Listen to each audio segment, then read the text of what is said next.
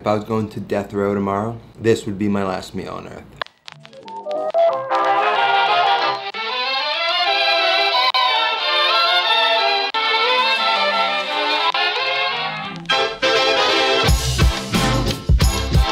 I'm not particularly happy today. It's one of those days. It's not a good day. Feels like life's dragging you down one of those days. I've always relied on food and cooking to kind of lift me up when I'm feeling down. So I decided I'm gonna cook for myself today with love. It's important you do that. Sometimes we make food for ourselves just to eat. We're not cooking for somebody else, so we kind of don't care. But when you're feeling down, it's important to make something you love. And today, we're gonna make something that would probably be my last meal. Rigatoni and meatballs. Tomato sauce and meatballs was one of the first recipes when I started cooking 8 or 10 years ago that I really wanted to figure out how I like them. One of the things my mom makes well is meatloaf. And she has this one trick she used where she puts V8 juice in the meatloaf mix to give it some sort of, just did something. And so I took that idea and I applied it to my meatballs. So I'm done talking. Let's get right into it and let's make ourselves some pasta and meatballs. I've got 2 cans of whole San Marzano tomatoes pureed here. We're gonna start this recipe almost exactly the way we did in my weekday sauce video. Puree tomatoes with a food mill, run it through there, get them nice and smooth. Throw it in a pan with some olive oil, garlic, and basil. Infuse that, and then we make the meatballs. But we want to get the sauce on first to sort of kind of get some flavor developing, and then we can come back and make the meatballs. Accidentally erased. It can't happen.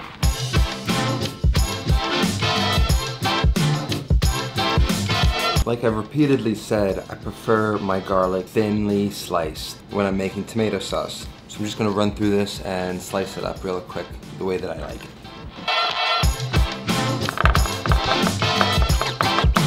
Let's get scratching. So again, the basis of our sauce is going to be 2 cans pureed tomatoes. I like a lot of garlic. You can use less. I used about 6-7 cloves of garlic sliced thin. Some basil leaves to flavor the oil, and of course some olive oil. Just like we did with the weekday sauce, we're going to add in enough olive oil to coat the bottom of the pan.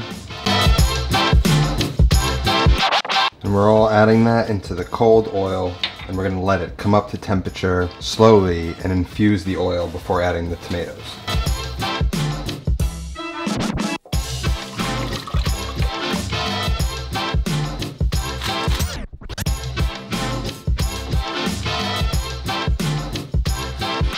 Let's get started on the meatballs.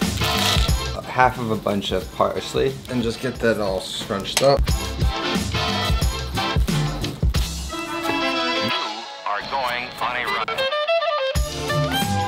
Here's what's going down with the meatballs. It's a combination of ground meat and like egg and cheese and parsley and all that kind of stuff.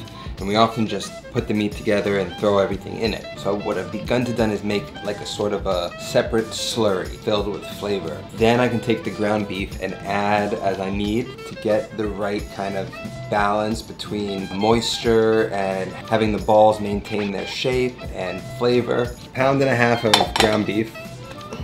It's a bad day. Just tried to put the beef into the slurry bowl. The reserved tomato sauce.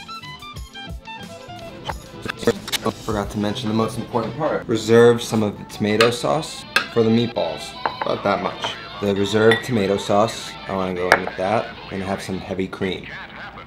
2 eggs per pound, and since I'm using 1.5 pounds, I'm going to use 3. Those are big eggs, I'm gonna use 2. If eggs come in small sizes, they come in big sizes, you gotta adjust. Parsley. About 1 cup of breadcrumbs. Now the cheese is important. For meatballs, it's all about Pecorino Romano. It's like Parmesan cheese, has the same sort of similar flavor profile, but it is from a different cow and it has a higher salt content. So it's gonna do wonders in flavoring the meat from inside.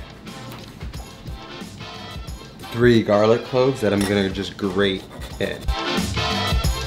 Pinch of salt, black pepper. All that flavor is just completely blended in now with one another. I can take some of this out and incorporate it with my meatballs. think I'm gonna use at least 50% of this. This is a pound and a half. I'm also gonna season the meat. And you just work it in. And almost just by smelling them, I can tell that they're right. So I have about that much left. Making sure it's not too wet. It'll hold its shape when I roll them into balls and make sure that they're properly flavored. I don't like my meatballs too big. I like them small to mid-sized. You make them however you like. It doesn't matter. They're all gonna cook the same. They're all gonna sit in the sauce for a while. So just do whatever size you like. I'm going with how I like them. A little water on your hands helps. Cup your hand. They should hold the shape of a ball. They shouldn't kind of sink down. You can also just kind of bounce it in your hand, squeezing gently to get it all incorporated, and then shape it into a ball like that.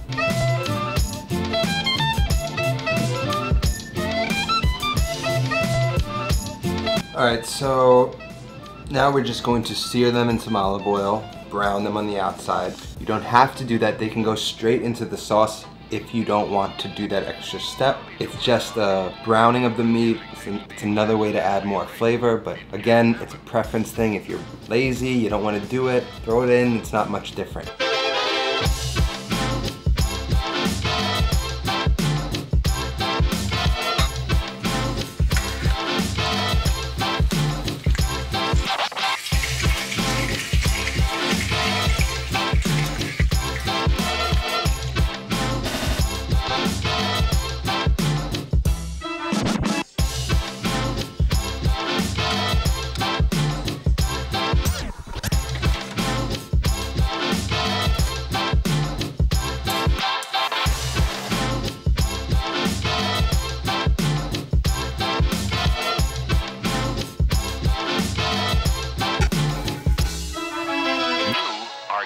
On a run.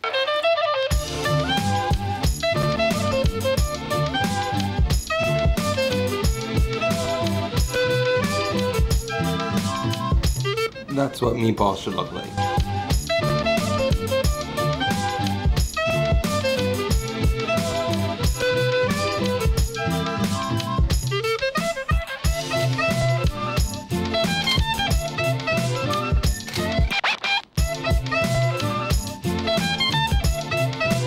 So the problem with meatballs is they're usually tough. I find the way to get around that is a good balance between filling and meat.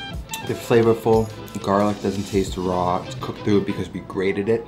We didn't chop it. I can taste the parsley, the cheese. Everything's perfect. The pasta's al dente. No more words. You know, everybody's got bad days. Life is all about ups and downs.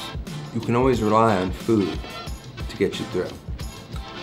And if I was going to death row tomorrow, this would be my last meal on earth.